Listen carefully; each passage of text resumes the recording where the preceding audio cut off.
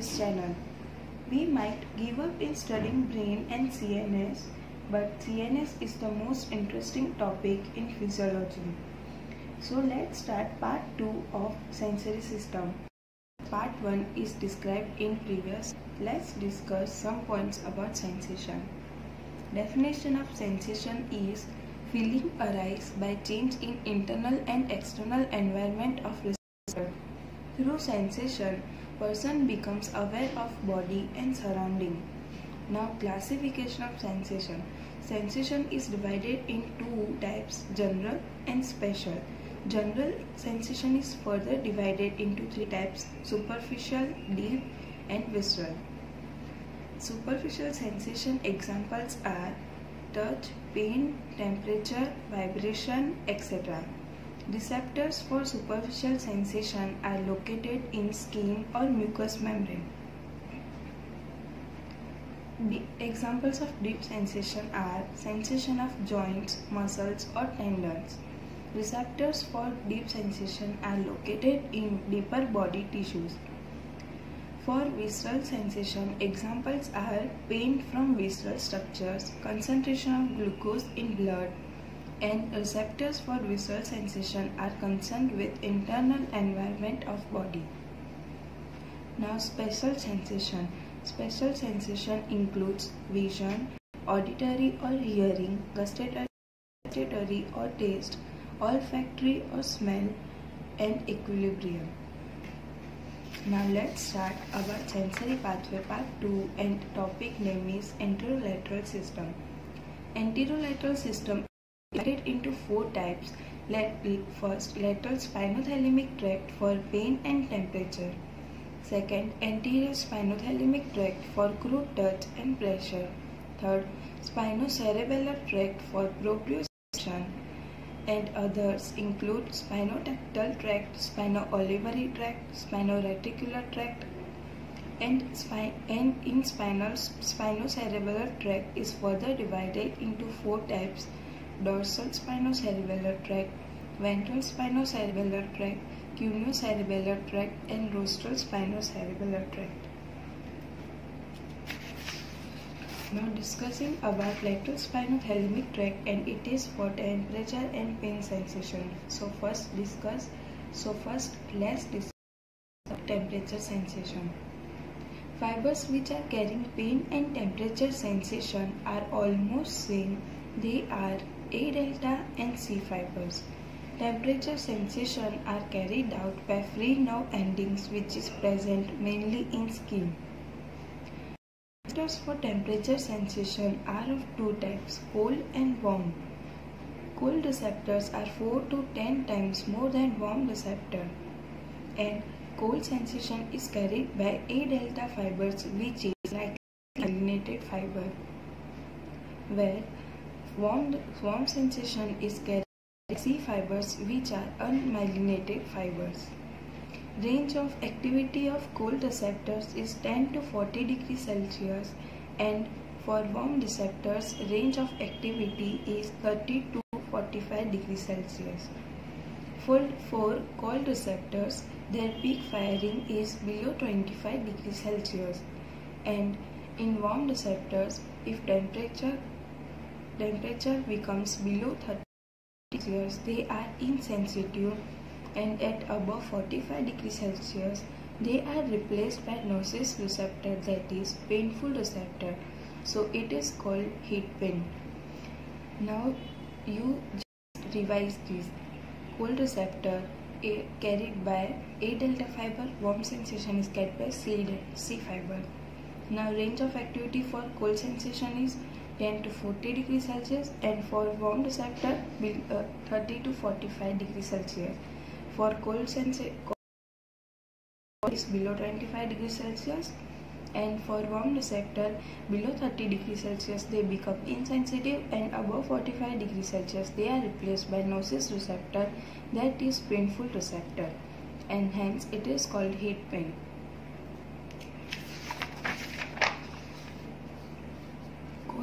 Cold receptor and warm receptor, they both are moderately adapting receptor, that is they never adapt to 100%. Example is when temperature drops from 33 degrees Celsius to 30 degrees Celsius, firing of receptors initially increases, but when temperature persists, firing gradually decreases. It means they are trying to adapt. But when temperature moves from 30 degrees Celsius to 30 degrees Celsius, firing rate of both receptor tremendously increases, but when 33 degrees Celsius remains steady, firing rate decreases. You can see in this diagram very clearly. Example of this: when we use cold water over body, firstly we feel cold, but by the time we doesn't feel cold because at first rate of firing of receptors increases, then it gradually decreases. If tissue temperature is raised beyond 46 degrees Celsius, warm receptors does not respond, but cold receptors discharge at an increasing rate, producing a mixed sensation of cold and pain. This is called paradoxical cold fiber discharge. This is because of tissue damage at above 45 degrees Celsius. Now, thermal receptors are present on chest, nose, nipples, anterior surface of arm, forearm, abdomen, etc. Now, second example of lateral spinothalamic tract is pain sensation. So, let's discuss about pain sensation. Definition of pain is sensory and emotional experience associated with actual or potential tissue damage. Pain receptors are also called as nociceptors. They are located at the ends of small C unmyelinated or myelinated A delta fibers. Now, properties for pain sensation are: importance of pain sensation is it is protective in nature because it is non-adapting. Stimulus like noxious chemicals like acetylcholine, bradykinin, serotonin, H+N, K+N, prostaglandins. Pain is due to three types of stimulus. They are mechanical, thermal, and chemical. Fast pain is due to mechanical and thermal stimulus, and slow pain is mainly due to chemical stimulus and sometimes due to persist mechanical and thermal stimulus.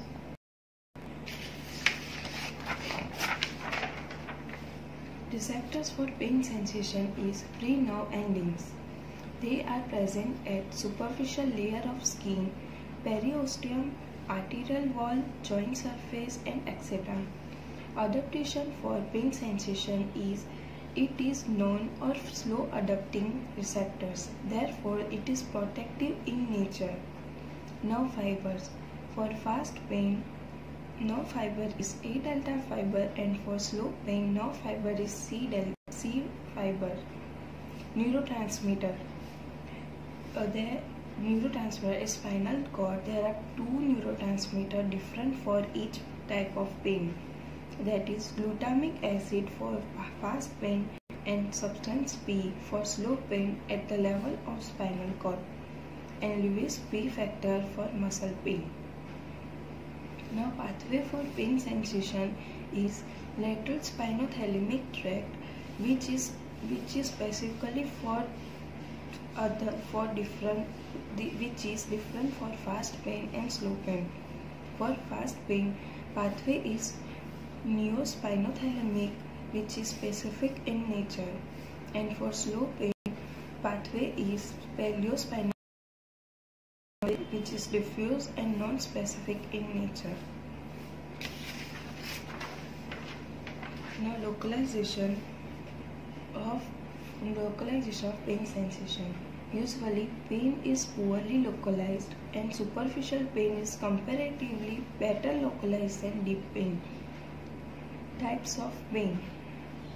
First, somatic pain. Somatic pain is further divided into two types: superficial pain and deep pain.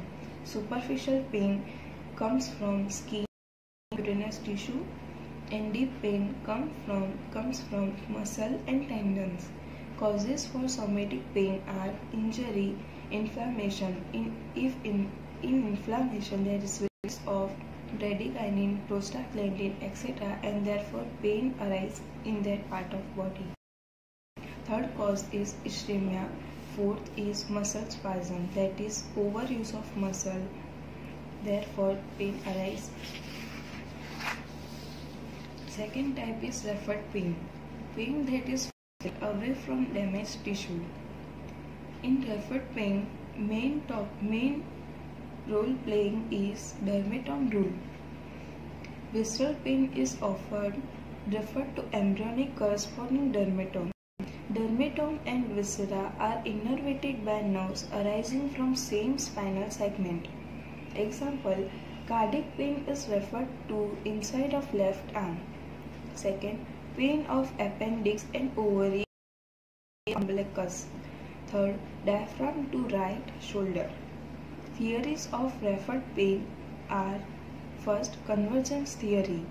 Here you can see in this diagram sensory nerve carrying pain sensation from viscera and sensory nerve carrying pain sensation from dermatome converge onto same second order neuron. Second theory is facilitation theory. If you can see in that diagram, sensory nerve carrying pain sensation from viscera via branches, that is collaterals, stimulate sensory nerve carrying pain sensation from dermatome, therefore producing subliminal fringe effect. Third type is visceral pain, more commonly associated with muscle guarding, unpleasant emotions and autonomic changes, nausea, vomiting, low BP and etc. Now what is the meaning of muscle guarding? Person is treating a particular area that has injured before with more than necessary care. Visceral pain causes referred and radiating pain like viscera to peritoneum. Causes for visceral pain are: first, overdistension of hollow viscera, which is more commonly. Second, ischemia. Third, obstruction. Fourth, spasm of hollow viscera. Viscera is insensitive to pain. Parenchyma of liver and alveoli of lungs. But liver capsule, bronchi, parietal pleura are very sensitive to pain. Now, fourth type is ischemic muscle pain. During muscle activity, Lewis P factor like adenine, K+, lactic acid, etc. pass from muscle to tissue space and get cleared by blood. But if level of Lewis P factor becomes high, example during exercise, pain starts till it is cleared. Clinical for muscle pain is intermittent claudication, that is leg pain on walking when arteries are blocked. Second, angina pectoris, that is chest pain on exercise when coronary arteries are blocked. Now let's revise properties of pain once.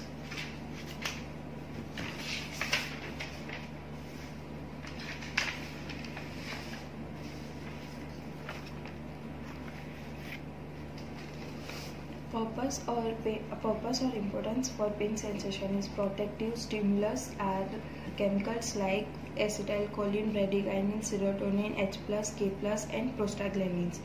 Pain is due to three types of stimulus: fast pain is due to mechanical and thermal stimulus, slow pain is due to chemical stimulus, and sometimes due to persist mechanical and thermal stimulus. For pain sensation are free nerve endings present at superficial layer of skin, periosteum, arterial wall, joint surface. Adaptation for pain sensation is non or slow adapting receptors, therefore it is protective. Nerve fibers, fast pain is carried by A delta fibers, slow pain is carried by C type of nerve fibers. Neurotransmitter, glutamic acid for fast pain at spinal cord, substance P for slow pain at spinal cord. Lewis P factor for muscle pain. Pathway, lateral spinothalamic tract, which is further divided into two. For fast pain, neospinothalamic tract, that is specific in nature. and for slow pain, paleo-spinothalamic tract, which is diffuse and non-specific in nature. Okay. Now let's discuss about pain pathway. Pain pathway is dual in nature, that is, it is different for fast pain and it is different for slow pain. Fast sharp pain pathway is known as neo-spinothalamic tract and slow chronic pain pathway is known as paleo-spinothalamic tract. Fast pain is carried by A delta fiber and slow pain is carried by C fiber. Speed for fast pain is 12 to 30 meter per second and for slow pain 0.5 to 2 meter per second. Reactions associated with fast pain are withdrawal and sympathetic, and for slow pain reactions associated are emotional and autonomic. Now let's discuss main pain, that is pain pathway. You can see in this diagram that fibers from pain, temperature and touch receptor are coming in spinal cord through dorsal root, dorsal horn of spinal cord, and they enter in spinal cord through marginal nucleus for fast pain and substantia gelatinosa for slow pain. And after entering in spinal cord, they cross obliquely anterior commissure and enters in lateral funiculus of spinal cord, and from there they ascend along with anterior spinothalamic tract and forms a bundle known as spinal lemniscus, and in the form of spinal lemniscus they crosses medulla and terminate in ventral posterolateral nucleus of thalamus. Now from here there are two pathways. For fast pain it is different and for pain it is different. So fast pain fibers will terminate in ventral posterolateral nucleus, and from there third order neuron arise and it terminate in primary sensory cortex. But slow pain fiber terminate in intralaminal nucleus of thalamus, and from there it moves to cerebral cortex. Let's see this in theory. Pain sensation has a dual pathway, one for fast pain and other for slow pain. Nerves carrying pain sensation are from face by right is fifth cranial nerve, from esophagus, trachea and pharynx, ninth and 10th cranial nerve, from thoracic and abdominal viscera, sympathetic nerves, from pelvic region, parasympathetic nerves, from skin of rest of by free nerve endings and lateral spinothalamic tract, from face trigeminal nerve, from esophagus, trachea and pharynx, 9th and 10th cranial nerve, from thoracic and abdominal viscera, sympathetic nerve, from pelvic region, parasympathetic nerve, and from skin of rest of body by free nerve endings in lateral spinothalamic tract. Now here there is one point which is different in this. From face, fibers terminate at ventral posteromedial nucleus of thalamus, not at ventral posterolateral nucleus of thalamus, whereas all these sensation carrying nerves terminate at ventral posterolateral nucleus of thalamus. Now pathway in the form of theory. First order neuron arise from receptors, that is free nerve endings to dorsal horn of spinal cord, marginal nucleus for fast pain and substantia gelatinosa for slow pain.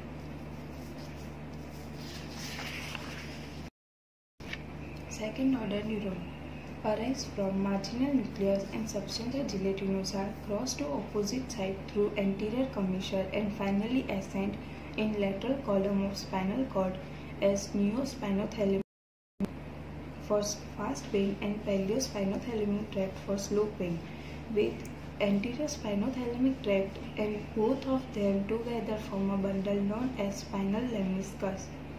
They relay at ventrobasilics of thalamus and nearby structure.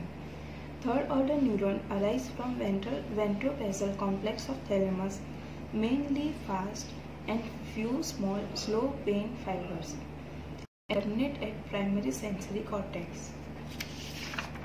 Termination: all fast pain fibers and few 20% slow pain fibers terminate at primary sensory cortex, while majority of slow pain fibers terminate at intralaminar nucleus of thalamus, and from there they go to cerebral cortex. Center for pain sensation is primary sensory cortex, but is perceived at level of thalamus and reticular formation.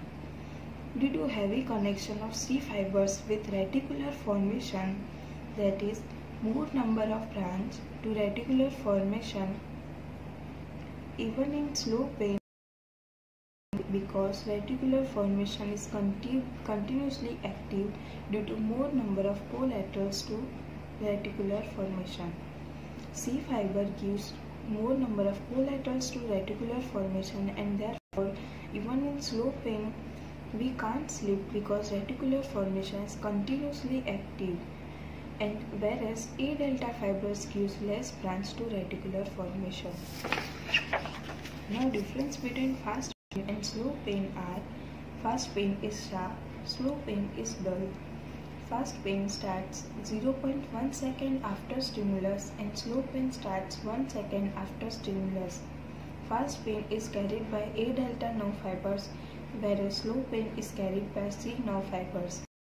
Neurotransmitter at dorsal horn of spinal cord is glutamic acid, and for slow pain neurotransmitter at dorsal horn of spinal cord is substance P.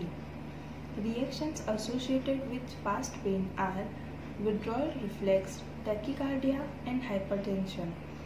And reactions associated with slow pain are unpleasant emotions and autonomic reaction like nausea, vomiting, etc.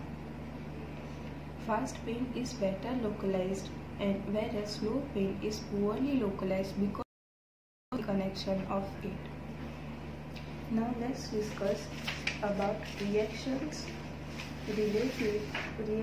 associated with pain sensation.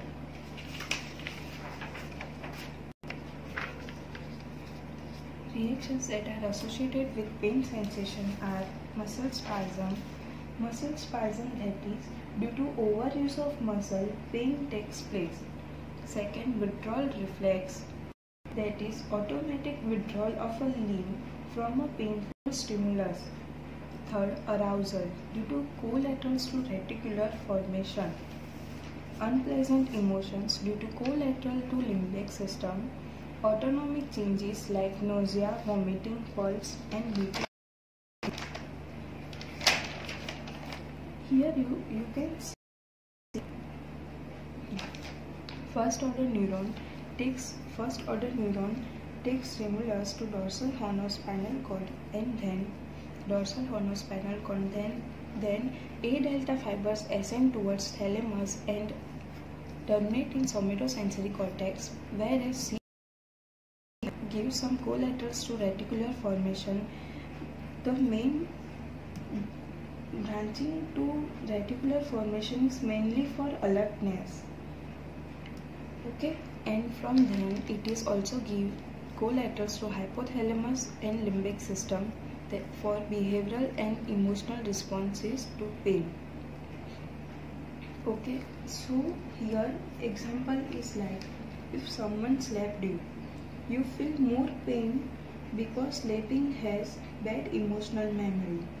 But if you save some blind people from road traffic in this action, you are injured, then pain because you have done some good work.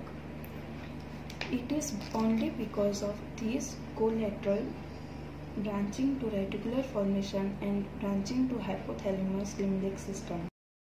Branching to reticular formation is mainly for alertness.